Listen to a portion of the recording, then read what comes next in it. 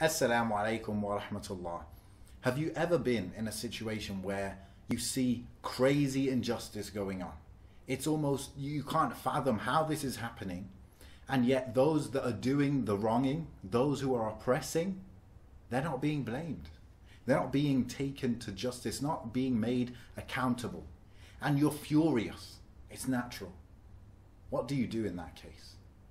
If you're like most people, what they do is they look at that oppressor, they say, he's wrong, look what he did, look what she did, look how evil they are, look at this, look at these horrible, these victims, look what happened to them, he did that.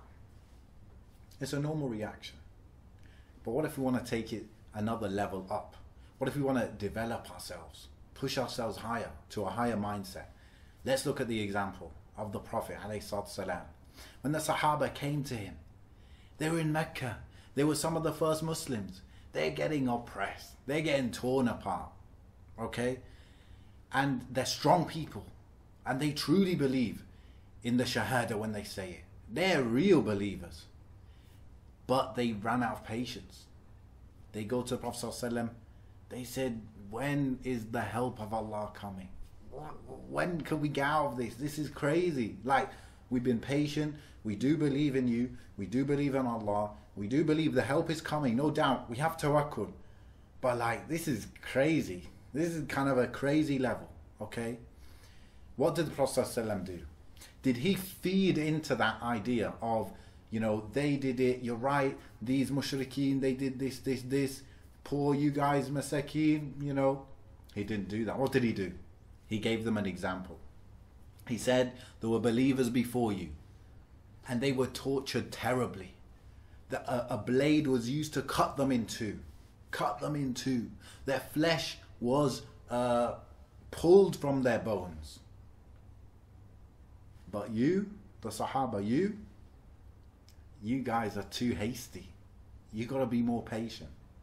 Now, there are many lessons obviously to take from this, but I use it to move on to the topic of being responsible and asking yourself, what can I do? What can I do?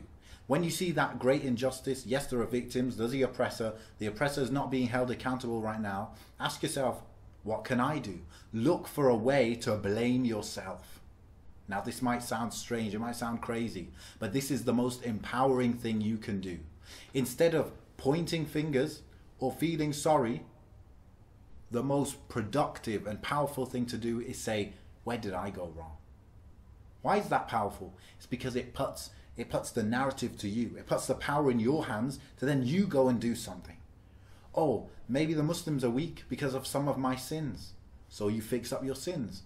Maybe, you know, they didn't feel safe enough because I didn't talk to them. I didn't give my number. I didn't speak to them, check up on them. They felt weak. They got pushed. They got bullied. They weren't able to stand up for themselves because I didn't give them that support. There are 100 reasons we can always find for how we could have done better.